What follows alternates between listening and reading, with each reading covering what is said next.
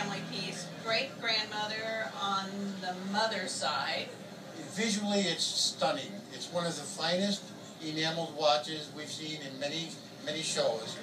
It's got natural pearls, rose-cut diamonds in platinum, and then guilloche enamel. The case was made by one of the most famous jewelers, Berger Frères, a French jeweler who was considered the jeweler to the jewelers.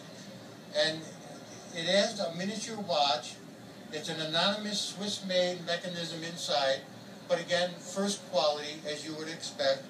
A wonderful piece, circa date about 1910. The neck chain is slightly later, was produced probably 1930. Conservatively, I would put an auction estimate of $8,000 to $10,000 on the watch. Wow, cool. Very lovely piece. Excellent.